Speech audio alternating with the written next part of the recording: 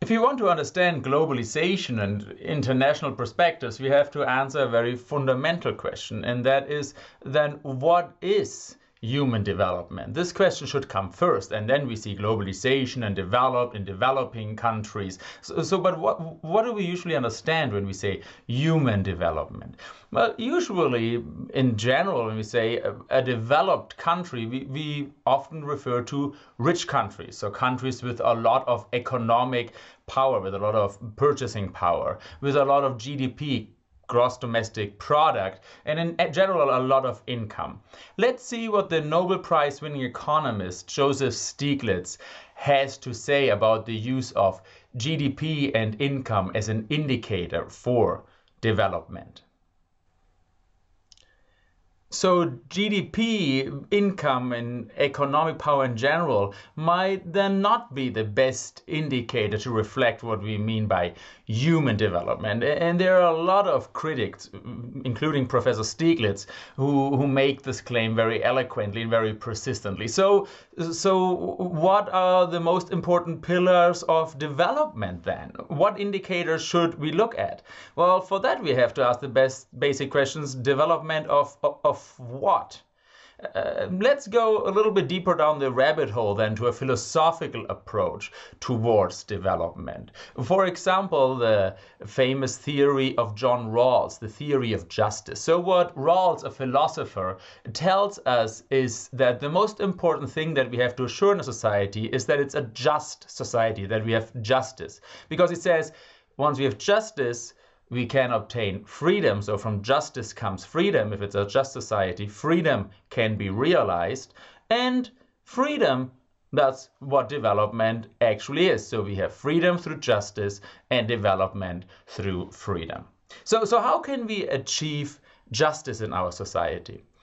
Rawls proposes the following exercise. He says justice is realized if you do the following. Let's imagine we are all together in a room and we design a society. We design different rules of the society. So we say if we have free education, free healthcare, if we have social services, if there is some kind of discrimination or not, if there's gender inequality. Now he says the special thing is that during this phase of designing, we are all in what he calls the original position. So in the original position, we do not actually know what place of society we will take after we have finished the designing process of society. So we do not know if we're going to be extremely smart or just average. We do not know if we're going to be strong or weak, if we're going to be a man or a woman, if we're going to be old or if we're going to be young. We don't even know our psychology, if we're going to be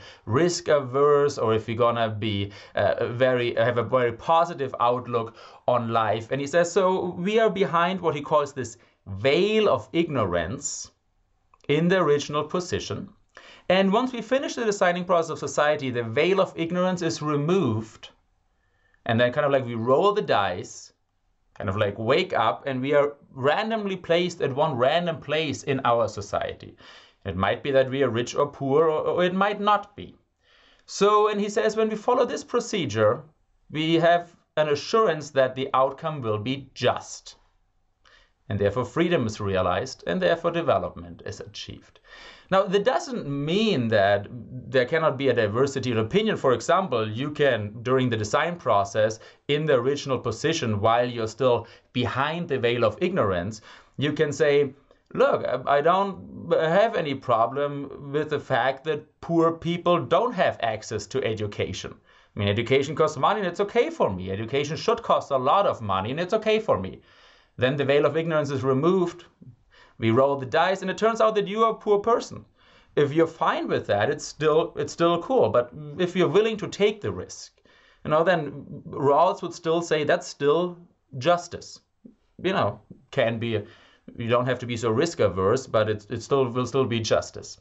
So it is very useful sometimes to do this exercise, and I invite you to sit back, take some time and think about what is the society you would like to design if you were in the original position behind the veil of ignorance. What would be important for you? For example, with regard to health, education, discrimination, job opportunities, and so forth. Think about it for a while. What would be the top priorities? Another person who thought a lot about the question, what is development, is another Nobel Prize winning economist, Amartya Sen. And Amartya Sen wrote this very nice book after receiving his Nobel Prize. It's kind of like a summary, which he called Development as Freedom. And in this book, he says that the instrumental roles of freedom include several distinct but interrelated components, such as economic facilities, political freedoms, social opportunities, transparency guarantees, and protective security. These instrumental rights, opportunities, and entitlements have strong interlinkages, which can go in different directions. The process of development is crucially interconnected by these interconnections. So what Professor Sen tells us is that economic facilities like income and GDP are important, but they're interconnected and sometimes have trade-off with some other freedoms, political freedoms, social opportunities, and so forth. And he fundamentally reshaped our thinking about development by proposing this multidimensional outlook on development. Over the years, Professor Sen then closely collaborated with the United Nations Development Programme, UNDP, and together they developed what nowadays is known as the Human Development Index, the HDI. The HDI was a big revolution because instead of simply looking at income as a development indicator, it looks at different indicators. Well, basically at 4 indicators in 3 dimensions. So one, we have health. Health is very important. Then we have education and we have living standards. So they say the basic indicator, the most fundamental indicator to see if a society is healthy is you look at life expectancy. So how long do people live? Well, because if they don't have long lives, they're probably not healthy. So that's the ultimate indicator for health. Then education is based on 2 indicators, expected years of schooling and the average, the mean years of schooling. And living standards includes income per capita, gross national income per capita. So the economic facilities are also important, but now we have a 3-dimensional view. And their summary together is what is usually referred to as human development. While the multidimensional outlook of the Human Development Indicator was a big revolution in the 1980s and 90s, nowadays it has many critics. Some people say, well, that also doesn't really reflect development. For example, one of the indicators that's really missing there is with regard to political freedom or transparency guarantees. So, for example, you don't find any indicator for democracy in the Human Development Indicators. Why do you think is that? Well, having worked at the United Nations, I can tell you it's basically because countries don't have an agreement of what actually is democracy or what is the right level of transparency, and they don't permit the United Nations measures things like democracy or transparency because, first of all, we would have a way of measuring it. Many countries say we are democracy and other countries say no, you're not. So it's difficult to measure that, and that's the reason why it's not included in the Human Development Indicators. But there are several alternative approaches to measuring development. For example, one recent very common approach has been that people say, let's don't worry about, let's say, the input of the development process, such as income or education. Let's worry about the outcome, if people are happy. So if people are happy, I mean, we do not have to care where it comes from. I mean, they surely live good lives, and we can say they are developed. They live in freedom, otherwise they wouldn't be happy. So these happiness studies came around, and they basically work in a way that people go and make surveys with people in different countries. Now, they don't ask them, are you happy or not? They ask them questions like, if you could redo a lot of things during that you did during the last 10 years, how many decisions would you take differently? Almost everything would you do differently, or nothing would you do differently? And these are the kind of questions they ask, and then from that they conclude if people are happy or not. Now, this is a typical graph that you get if you compare income, which we have here on the x-axis, income per capita means how rich people are, and their happiness, which we have here on the y-axis. Try to read the graph. What do you find?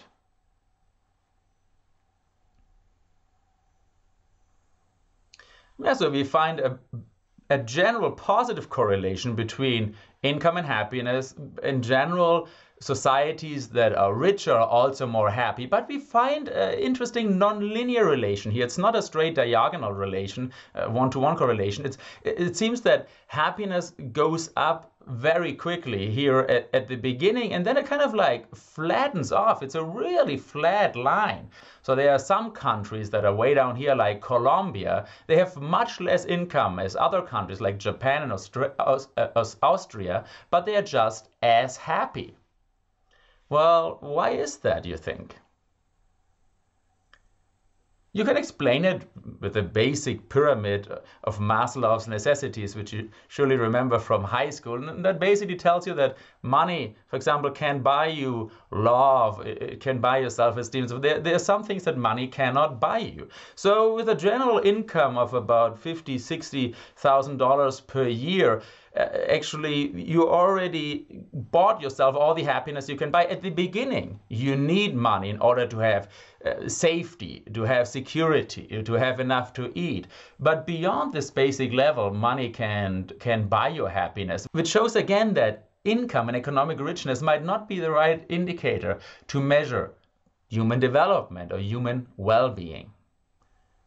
Living in a big data world, we have many new, very exciting opportunities to fine-tune the measurement of well-being, human development. For example, here, the news company Thomson Reuters created an alliance with a social media analysis company to create what they call Thomson Reuters Market Psych Indices. So basically what they do is they go through all the news items which are published in a country and through a lot of social media information. So posts on social media and so forth. They analyze that and through a process of data fusion, bring that together, and they create almost 19,000 separate indices across 120 countries, which they update almost every minute, many of them.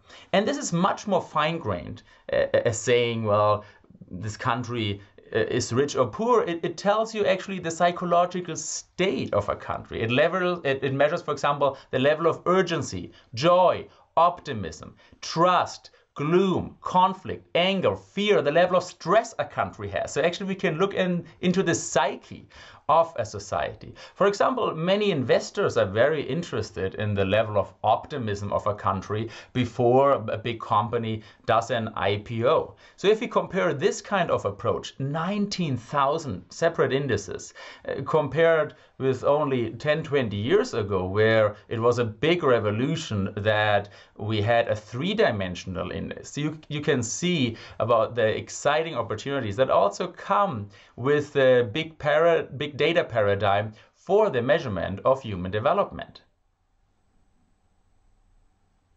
There are two caveats I want to leave you with in the multidimensional challenge of finding your own personal adequate outlook on what is actually human development and human well-being. One is that in multidimensional spaces, close and far and similar and different are really tricky to define. So for example, let's look at two indicators here. We have income and we have education on the x-axis. And we see that country 1 and country 2 are quite similar with regard to these two indicators of development, and country 3 is different. Now let's see what happens if we introduce a third indicator, health, and we turn this entire thing around. Now it turns out that in terms of education and health, actually country 2 and country 3 are very similar, and country 1 is quite different in terms of health. So now if we go back and go forth, we can see that the similarity and differences completely depends on the indicator that I choose. And these kind of funny things can happen in multidimensional spaces. The second caveat I want to leave you with is the fact that this definition is dynamical and it changes over time. So if we say, well, right now I consider these kind of instrumental freedoms to be necessary and sufficient, it might be that several years later this has already changed due to progress, to technological progress, for example. Let's go back to Adam Smith, one of the founding fathers of economics, and he had some very interesting ideas about that. Let's quote him literally. So he says, by necessaries, I understand not only the commodities which are indispensably necessary for the support of life, but whatever the customs of the country renders it indecent for credible people, even the lowest order, to be without. A linen shirt, for example, is strictly speaking not a necessary of life. The Greeks and the Romans lived, I suppose, in 1700s, very comfortably, so they had no linen.